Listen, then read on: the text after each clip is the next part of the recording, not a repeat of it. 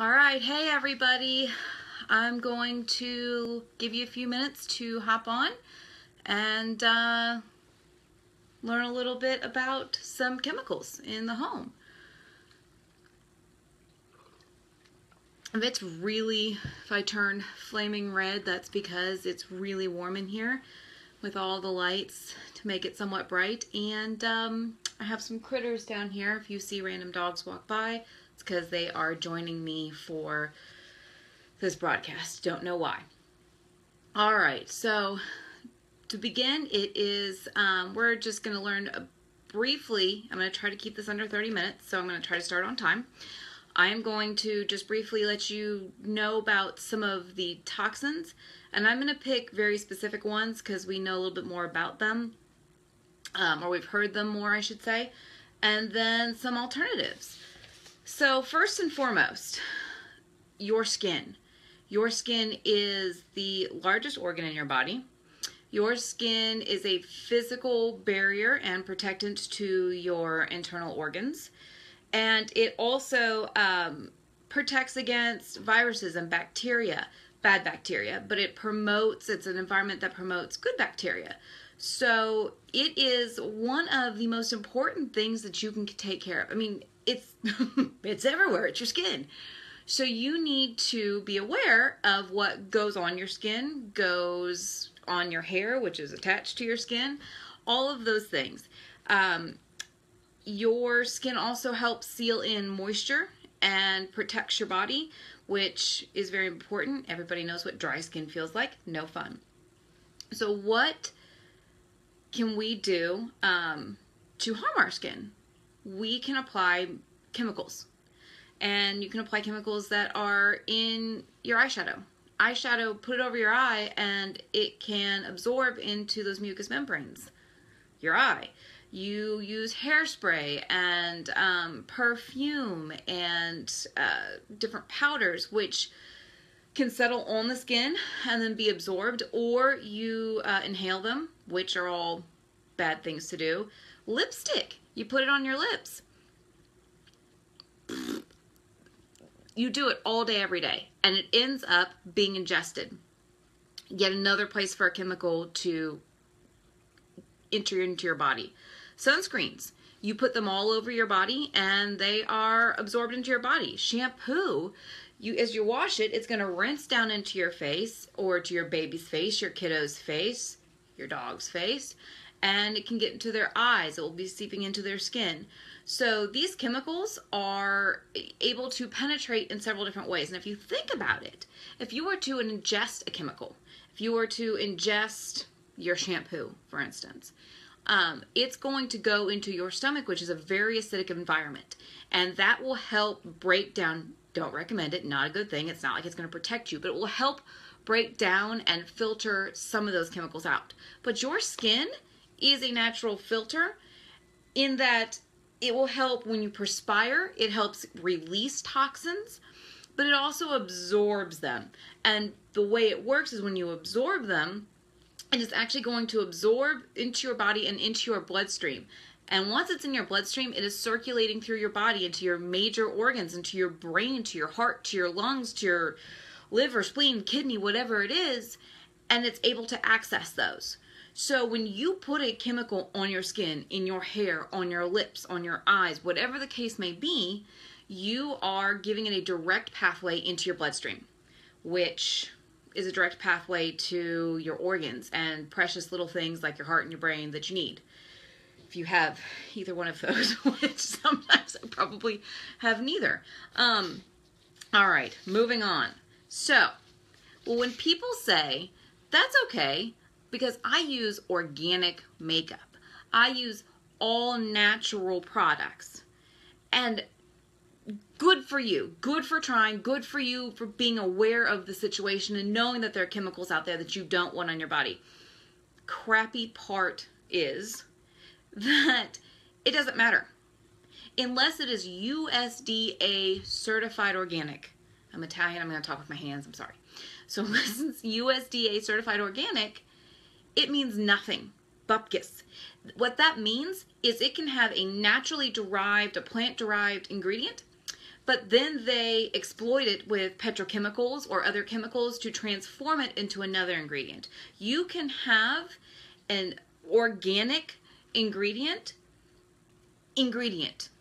You can have a singular organic ingredient, and it can be labeled organic. You can have a single digit percentile of all your ingredients, a single digit percentile labeled, and it be labeled organic. And that's not what it is. You're not putting powder on your face that's organic. You're putting a powder on your face that has an organic compound, but the rest is crap. So, all right, will do. Thank you, Melanie. So just keep that in mind, that when you're looking at your products and when you are looking at your makeup and your body washes and all of that, just because it says it's organic or natural doesn't mean it is. And look at your list of ingredients. If they have to list the ingredients according to amount. So if you are getting a calendula lotion or shampoo or whatever you want, and it's the last ingredient, it's not calendula. It's not. It's whatever the first ingredient is. So keep that in mind. All right, moving on. All right, I'm just going to let you know I have done a lot of research, and I got really upset. So if I get a little fiery, I'm sorry. You can tell me to pipe down, calm down, move on, and I will. I also will post, some of us did a lot of research, and I will make a graphic or a Word document, I think is what you all wanted, and post that tomorrow. Before I get into this, it is first and foremost very important for me to say I am not a doctor. I am not a physician. I am not a nurse. I do not have a medical degree. What I do have is the ability to do research and to make decisions for my family and in their best interest.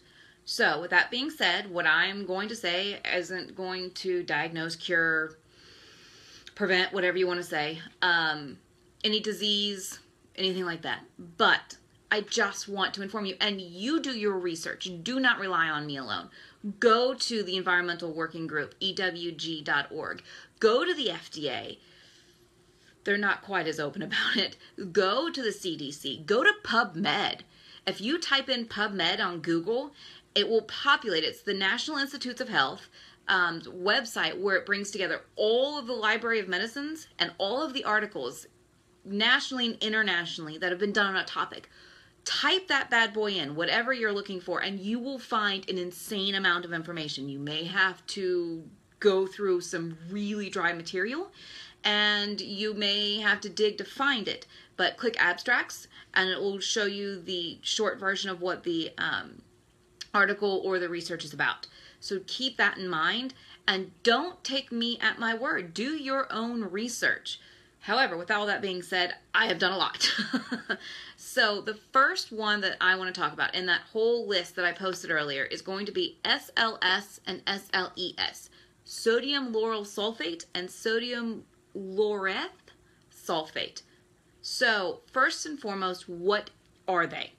They are surfactants, detergents, and emulsifiers. What are those? Surfactants actually bond to either a liquid or a liquid to a solid and help break it down. So dirt and water, they're going to help those bond together, and then they're going to remove it. Sounds great, doesn't it? Yes. Soap, water, does all that. Soap does that by a process called saponification. And you, if you've ever made your own soap, understand how that is. You can boil like Castile soap, things like that.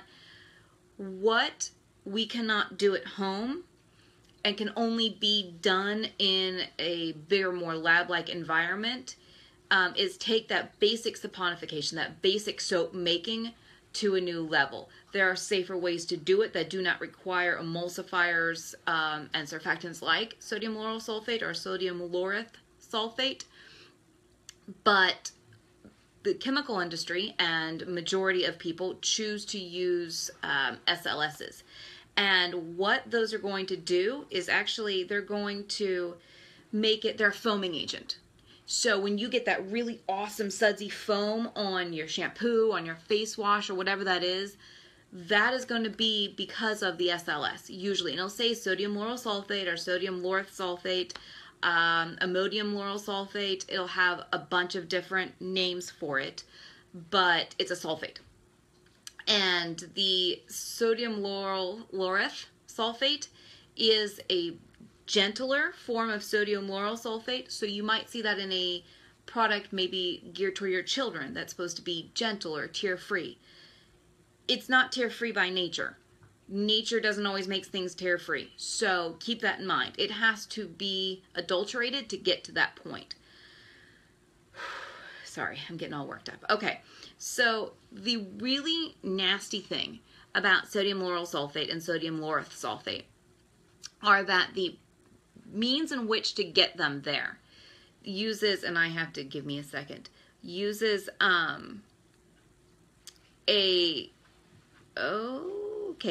ethylene oxide. And ethylene oxide is actually the E in sodium laureth, or the SLES, and it's how it transforms the SLS to SLES, which it's a product they use to make it gentler. However, I'm going to put my hands down. However, the byproduct of that is 1,4-dioxane. And 1,4-dioxane is actually, it's a byproduct of the change, and it is listed on the CDC's website as probably carcinogenic to humans, toxic to the brain and central nervous system, and kidney and livers. And it's one of the leading groundwater contaminants. So your suds are contaminating the groundwater that you drink.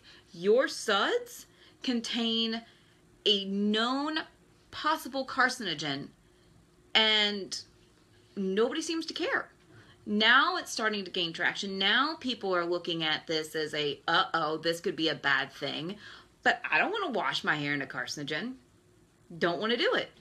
There are alternatives. They don't have to have these products in our products. There are alternatives and safer ones that you can use. I frankly don't use a normal shampoo. I use soap nuts and amla powder. I get no suds. Nothing. Soap nuts actually has a little bit of suds. Not the point. I'll go into that later. Anyway, so in order to avoid your SLS or SLESs, you can find products that don't have them. But in order to do that, you need to actually know what constitutes an SLES or SLS. Those are going to, and these are the ones that are going to contain the 1,4-dioxane.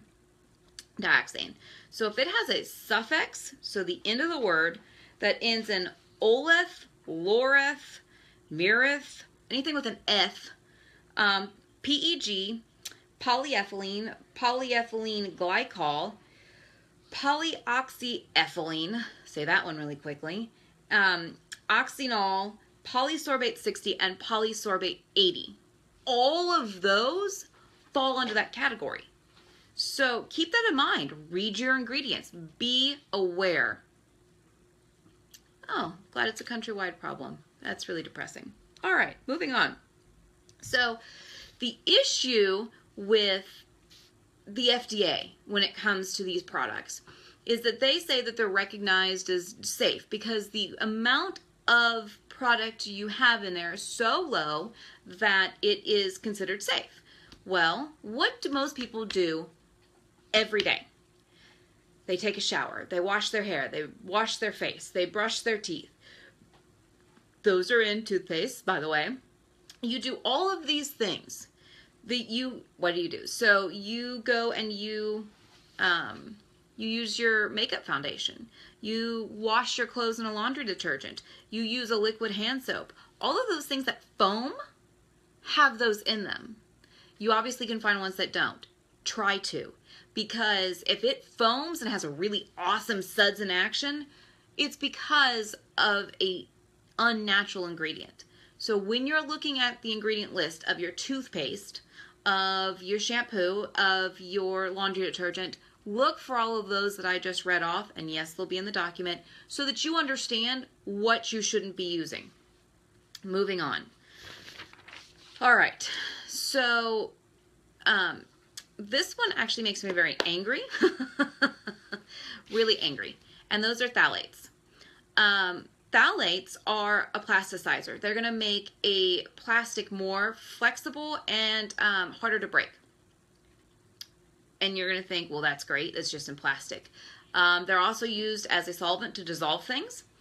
You will find them in vinyl flooring, adhesives, detergents, lubricating oils, automotive plastics, plastic clothes like raincoats that I just bought my kids today, personal care products, fragrances, soaps, shampoos, hairsprays, and nail polishes, polyvinyl chloride, PVC, plastics, which a very long list to include kids' toys. Yep, kids' toys. They're in them. Depressing. Anyway, so here's the issue with phthalates. You can't avoid them. They're in everything. You're being really great and eco-friendly and getting your milk in a glass container that was fed through a plastic tube that had phthalates in them. Wow. So now your milk that has fats, that has lipids in it, is going through this plastic tube and pulling out the phthalate in your milk that you're drinking. Crappy. So, okay, listen, I've got a glass jar of tomato sauce. How do they fill the glass jar of tomato sauce? With some plastic tubing. It's everywhere. You get your vegetables in a plastic bag or in a plastic box, or I fed my kid out of a plastic baby food thing. Yes, I normally make my own. It didn't work out so well right now. There is plastic everywhere. You can't avoid it. However, you can reduce it. Keep in mind, a lot of these they don't have limits for because they say they're in such small quantities. But the issue is you're not getting a giant dose all at once. You're getting a cumulative effect. So everything that you have that you interact with that has plastic in it is putting it into your body.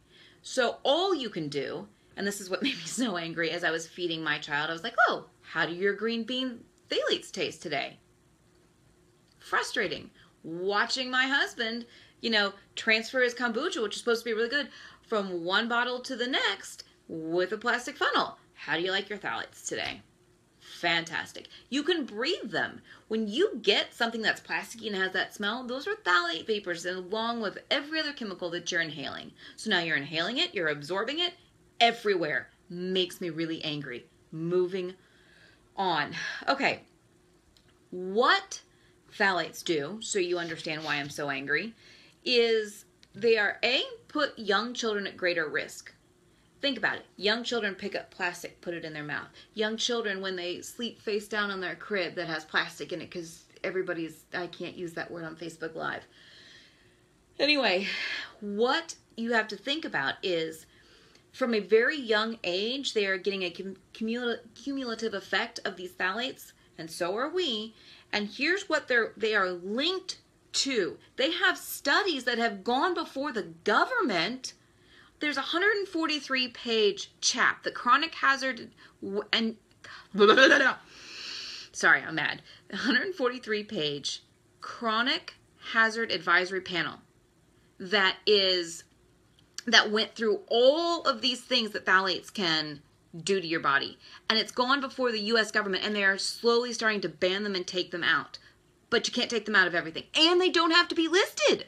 They do not have to be listed as a product. You can look at your products and they're not an ingredient because they're a byproduct somewhere else in some other form of it. Anyway, there's also a 188 National Academy of Sciences page of the National Academy of Sciences of research on what phthalates can do to you. So here's what they can do to you. They have linked them to asthma, ADHD, breast cancer, obesity and type 2 diabetes, low IQ, neurodevelopmental issues, behavioral issues, autism spectrum disorders, altered reproductive development, and male fertility issues. Yeah. I don't even know. I don't even know. So, anyway, what can you do to avoid them? Look at your plastic products. If it says recycling code 3, so it has a little recycling symbol and the 3 on there, what can you do? Don't use those. You can also avoid fragrances, and I'm going to get into that completely separately here in a minute. But phthalates are in fragrances. So if your product doesn't list a phthalate, it may list it has a fragrance.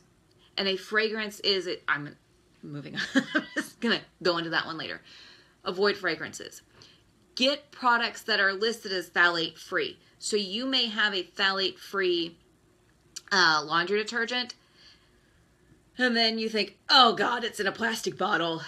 I guess get over it. I don't know. I don't know what we're going to do. But you can start somewhere and reduce the cumulative effect that it has on you. Reduce the amount that you get as you get water from your PVC pipes. Anyway, PubMed, the CDC, all of those have some wonderful information.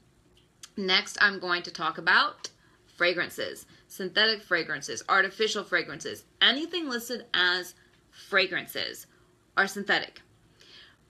Way back when perfume was real and they used oils and flowers and all of that, the perfume companies petitioned Congress to allow them the ability to not share what was in their perfume because it was a trade secret. Makes sense. Legitimate reason. I don't want Coco Chanel stealing my formula, which by the way has just a disgusting amount of synthetic fragrances. But anyway, you didn't want fragrance company A stealing the formula from fragrance company B. And so what you did is you got to list that as a trade secret.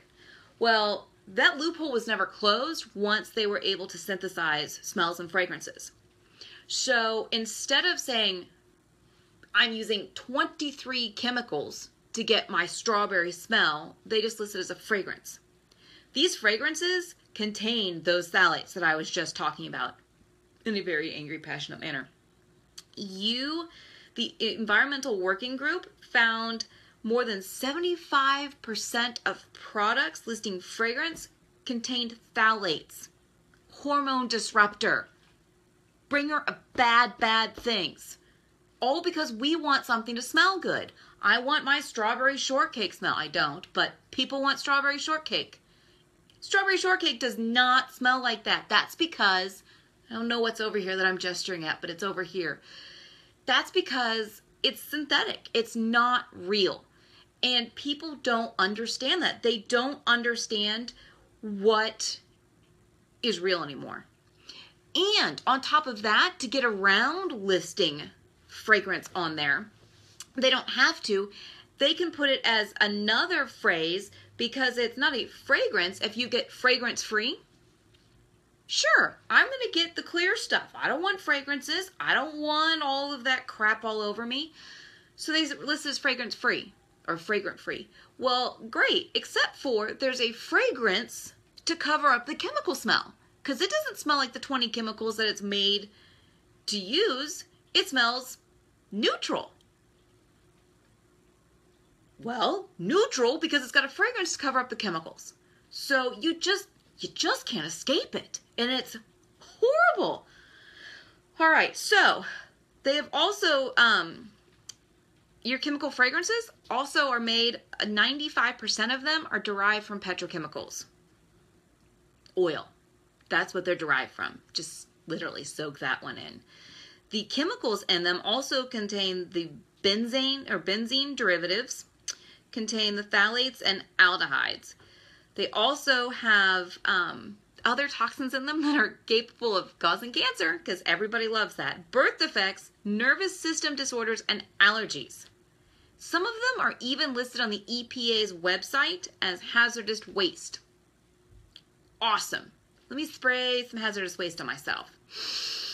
Love that strawberry hazardous waste. All right. I gotta settle down.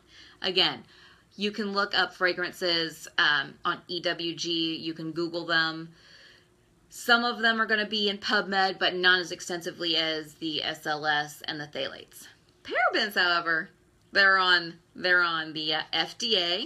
They are on PubMed. They're everywhere because parabens are synthetic preservatives. Those were started in the 1950s, obviously before they realized how awful they were, and they were put into beauty and health products. And I'm glancing down because I have my whole long list and I can't memorize it all. So if you want to avoid the parabens, literally just scan your ingredients, and if it says paraben somewhere in there with like some other prefix attached to it, it's paraben. I mean, it's a synthetic preservative. So here's what they're in: deodorants, toothpaste, shampoos, conditioners, body lotions, makeup. And they're in those to stop the growth of fungus, bacteria, and potentially damaging microbes. Sounds like a good plan, Stan. I don't want to be smearing microbes all over my face. Okay, I probably am anyway, but I don't want to be smearing bacteria or fungus. Probably am, but whatever. However, that doesn't stop there. In addition, disgusting. I found that out, Melanie, about the phthalates. I was not able to have my dinner without saying some bad words. That's not the point. Researchers have also found that 90% of typical grocery items have some measurable amount of parabens. Great. Love that organic apple I'm having. Seriously? Parabens everywhere. I don't need no stinking preservatives. If it's not meant to last, it's not meant to last. They have found ways, if you want makeup that's paraben free, it's not going to last you 3 years. It may last you 6 months.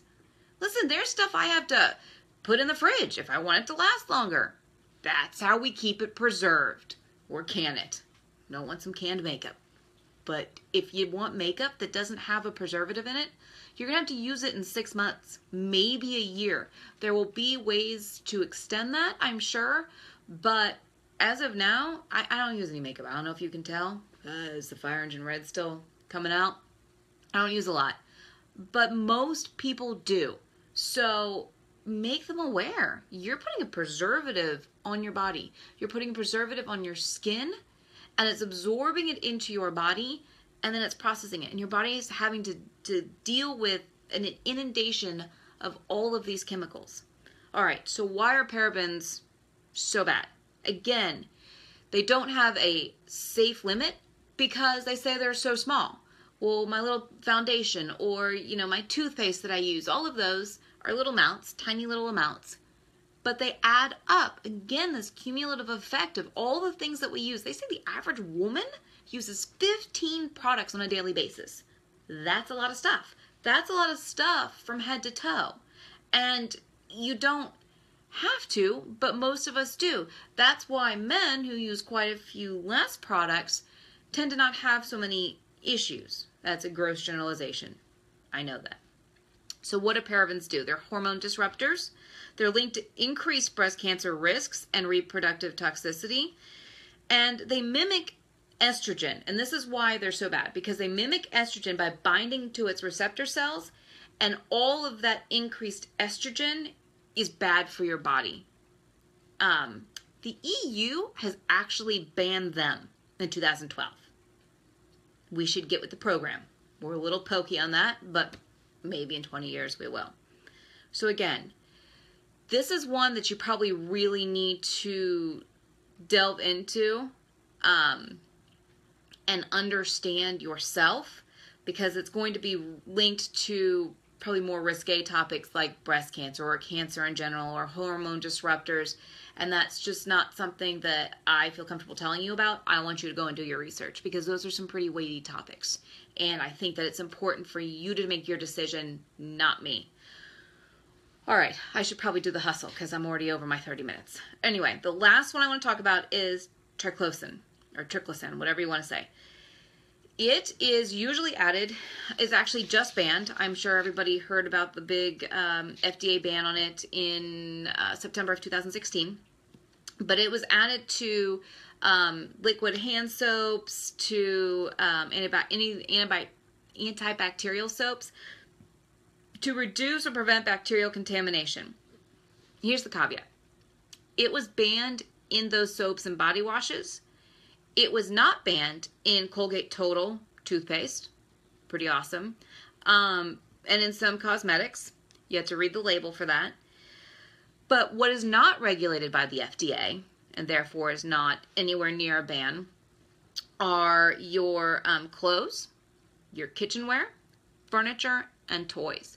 If it has an antibacterial or germ-killing label, try to stay away from it because it usually has triclosan.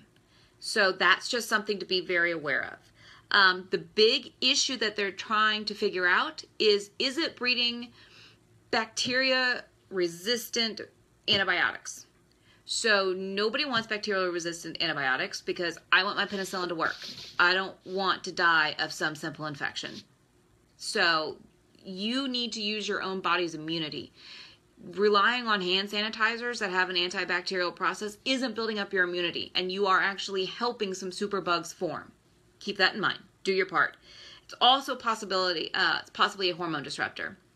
Again, PubMed, some CDC, FDA stuff will have it, but PubMed's going to have a very in-depth one where you can Google and see what you find.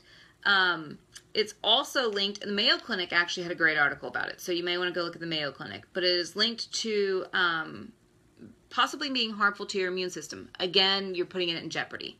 So, what can you do? I use Young Living. Everybody knew where this was going. So here's how we keep ourselves out of that.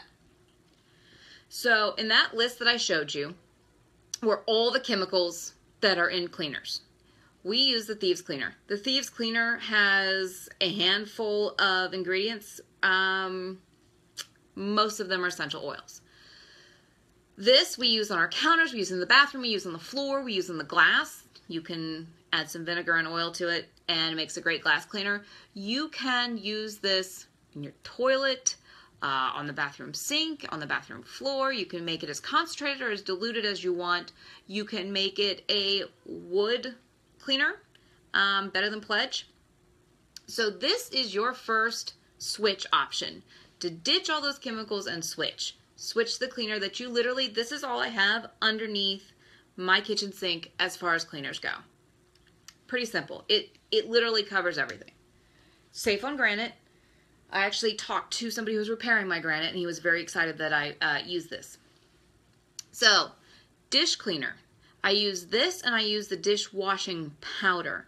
This, again, is going to be very gentle and not have that list. You can actually Google all of the ingredients on the Environmental Working Group and it will tell you their harmful status. So I use this to clean my baby's bottles, which probably have some phthalate or god-awfulness in them. Whatever. Moving on. Use this. And I use it to clean our dishes. I use it to clean the baby bottles. I use it to clean my sink. Whatever else I need. Like I said, I use the dishwashing powder instead of actual pods or whatever else, because you know when it's on the warning label, don't let your children get a hold of the pods because it can kill them. Just don't do it. All right. So your next switch, laundry soap. Laundry soap, think about it. You wash your clothes in some form of a chemical, and what happens? Where does it all go? On your skin, on your body. You're absorbing all of this. So we use Thieves laundry soap. It's great. It's super, super concentrated. So I don't even fill it up to the normal line on my my detergent area. I just put in probably half of that. And then I'm going to put up a nasty graphic about fabric softeners and how awful they are.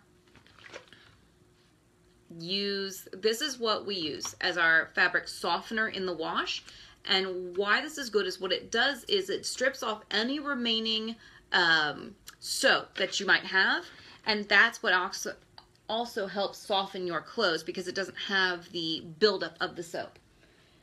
So we don't use fabric softeners in our dryers either. This is my homemade one.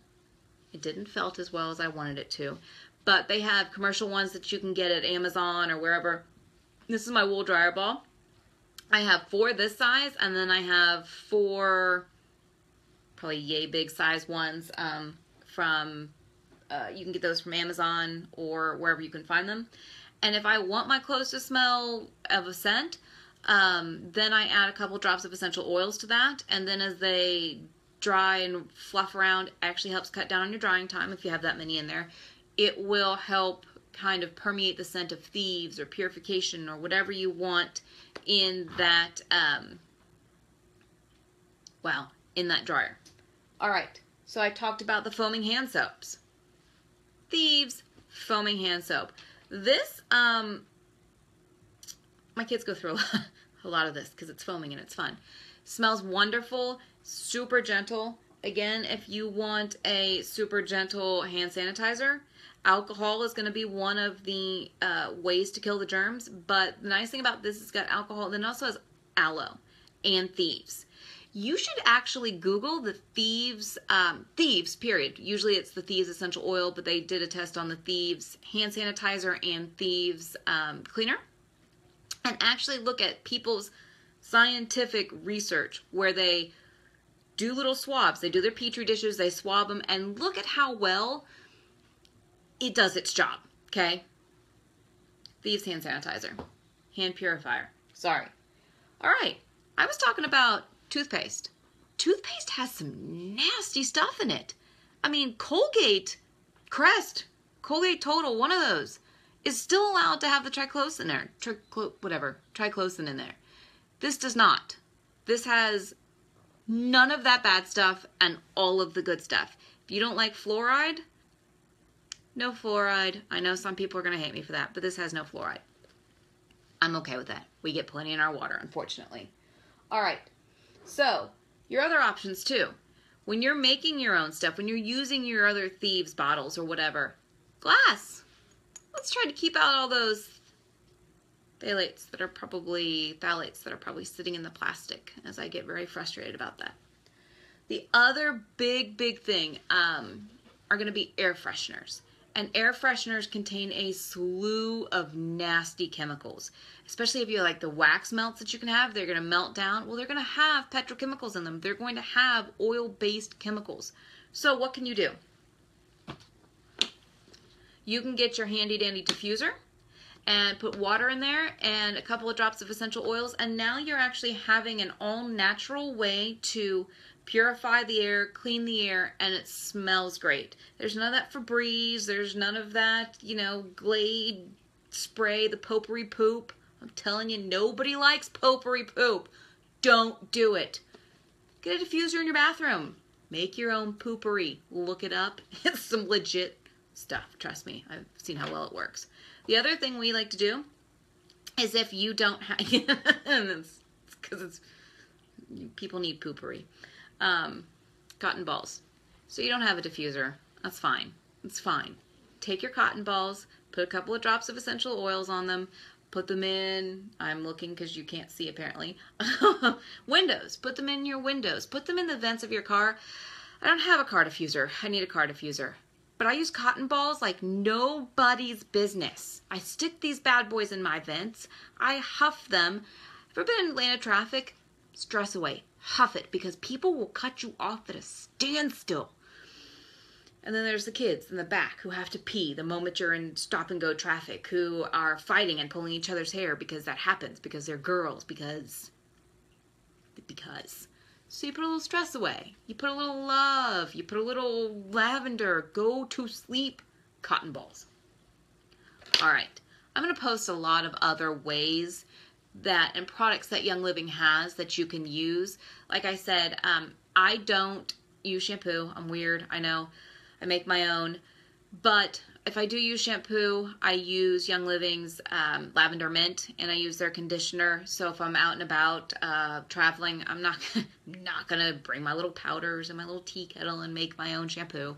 So I'll use Young Living's. I use Young Living's. I use their body wash. I make my kids shampoo, which they hate. But I use their body wash. I actually use their gel base, and then I make my own with some frankincense and lavender and cedarwood and all those good things.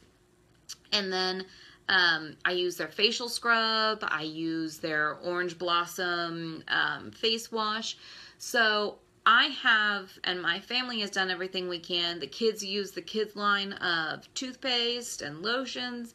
There's lots of things that you can do. You can do small steps. It doesn't have to be Young Living. Just once you get your produce home and get it out of its plastic, put it in glass.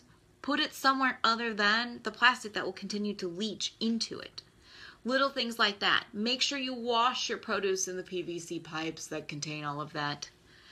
But you can put a little bit of white vinegar, fill up your sink, put a little bit of white vinegar and maybe some dish soap. If you have Thieves, even better. Or you can get a Thieves also has the fruit and veggie wash, or you can do that just with your vinegar. Toss them around, dry them off really well, and then put them in the fridge. It helps you. Yes, shampoo is awesome when you make it your own. It just helps reduce your overall cumulative effect. And it's just step by step, baby steps. If you have any questions, post them, and I will hang out for a few minutes. If you don't, thanks for sticking in. I know I went over, and I'm sorry. I got all jazzed about it. But thanks for joining me. I know it's 8 o'clock, 7:40, whatever time it is there. And if you're like me, you either have kids who are in bed or no life, and that's why you're watching me. So hey, to everybody except May, who stuck in and is way out in a very different time zone. So thank you for giving up your Saturday to say hey. But for everybody else, thanks for coming in to say hey and ask any questions that you have. If you don't have any now, you can always post in the comments, and I will answer them the best of my ability. I'm going to post the products that Young Living has that you can look at, review. If you want them, get them. If not, totally get it. And you can also just ask yourself, what can I do? And just Google. Be your own best advocate and figure out what the little steps, again, they don't have to be a product that you can do to help reduce what goes on your body. So thanks a lot, and ask questions, and I will post everything that I talked about either tonight or tomorrow, because it's going to take me a minute to type all this up. So thanks for coming, and I will talk to y'all later. Bye.